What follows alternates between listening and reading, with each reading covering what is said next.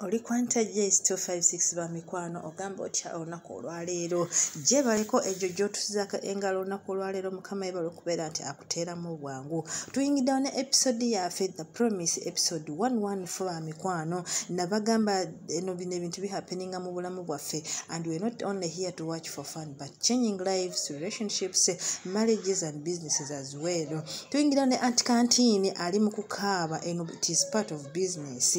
Munnange siga omuntu natandika kubeera nti amuwola byokulya oba amuwa byokulya era ng'omuntu yamugamba nti nja kubeera nga nsasula mu butuufu teyagaana.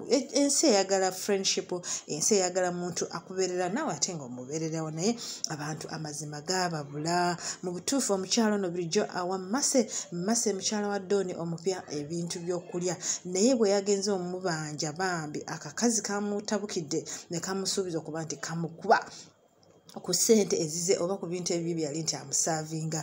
Mu butuufu omuntu w'aba alya tafaayo naye bwe kiba kiwedde awajjukira nti gundi yali akola bwati bakola bati ani oyo yayambye nti gwe wawona enjala yafunza ate ebikonde abeere nti abikugunda. Soba mikwano embeera bwe nti tulekeraawo muno oba ogenze ng'oli mu kizibu nakuyamba munnange zaayo ate ebizibu tebyebereka n'ekyo kiyinza okujja ate nga kisingako ekyo n'obulawo oddukira. Amabanja okulya amabanja si kintu kirungi.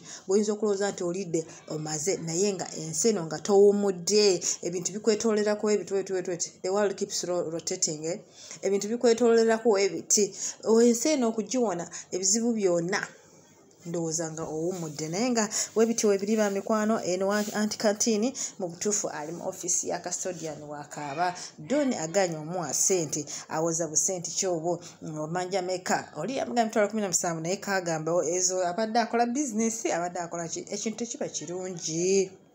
Omuntu aba ali ebintu munnange manya nti oli kulya ekintu nange nkola business kubeera nti nfunako. Mu butuufu webityo webiri eyo Aunt Kantini bw'atyo bw'amenyese. Tulina n'omuntu omulala wano Jojo wa Promise bambi mu butuufu naye amenyekedde ddala yeetaaga amazima. What happened that time nti girlfriend we namusinkana ne girlfriend omulala ataliiwo girlfriend gwe bayita Denise. Mu butuufu wali aze kumubuulira amazima oba wali aze kumwetondera.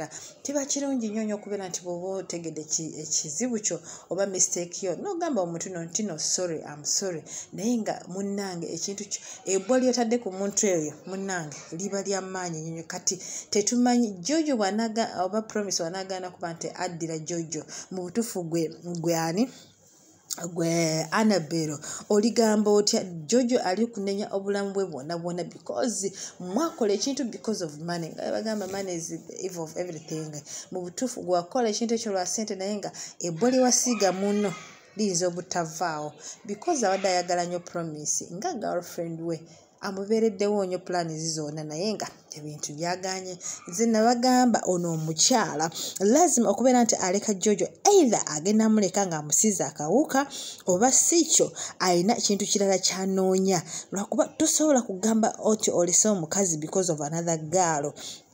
Abantu bafiiridde mu bintu bino nnyo ate kati no Jojo namusaasidde tamuuse simanyi yali ayagala omuwa obutwa mpuliddeko awo kankubuulire k'oliva mu laavu k'olibuka mu laavu ng'agwagibuseemu ate nga esayidi endala ekwagala munnange kijja kuba kizibu nnyo okubeera nti olivinga normal life. Naye nga Jojo leero atawuse n'agamba mukyala gwe n'ensonyiwa wali ompadde n'obutwa eyo paati banaye nga sajjiraba bane pata esagira naye nga mikwano mwebale kusubscribinga ku Aunt J's 256 neyanzanyo neyanzeege mweyongere ddala kusubscribinga. Mu butuufu omuvubuka ono awulira afa era lazima omuntu wa ssente muzibu ateekamu ssente nga waasobola anti alemese Jojo omulaavu pozi nga bavudde wano ku zi hostel zino ne bagenda ne batandika obulamu obupya awantu awalala naye nga Jojo amulangidde nti ono omukyala yalaga amusiga sirimu oba nze nagamba okuleka Jojo nalabika either amulekedde obulwadde oba kintu ewala ekintu ekirala kyabaza era bye bino simanyi oba Promise is going to forgive Jojo mu butuufu newandibadde nze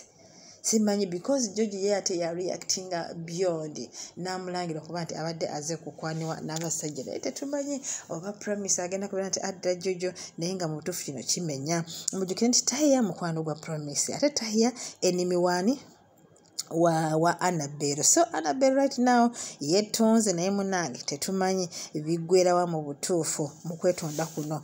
Promise agenda kuba nti asanyuwa Jojo oba nedda. Nze naawe so mukwano commentinga wansi awo tuwe endowoozo y'olaga otubuulire tulabe ekintu tubeere nga tukitambuliza wamu. Remember, we are not just watching for fun, but changing lives, relationships, marriages, and businesses as well. Nabagamba, these things do happen in our communities, in our societies, in our villages, in our country. Wona wawangalira bino bintu be happening. So right now, Madam Passe mu butuufu awulira kati nabo batandise omwegumulugunya ani Doni Maweje tebamanyi jajja ssente. Doni Maweje yafuuka ekizibu ku hostels zino wadde ng'abadde abawagira mu butuufu empagira ye ebaddemu ebintu bingi nnyo nga ya buswavu bwayagalira wakola ekintu bwayagalira walagira bantu we bati lwaki temukolanga bizinesi ezammwe ne mulyoka ne muteekawo amateeka agammwe other than okukolera ebintu ebibi ku bizinesi yamuno. Nze nabagamba Madam Passe bino ebintu bigenda musuula right now kati bitandiise. Jojo amuviiriddeyo mu bukambwe bwa ddala. Come back for the next episode.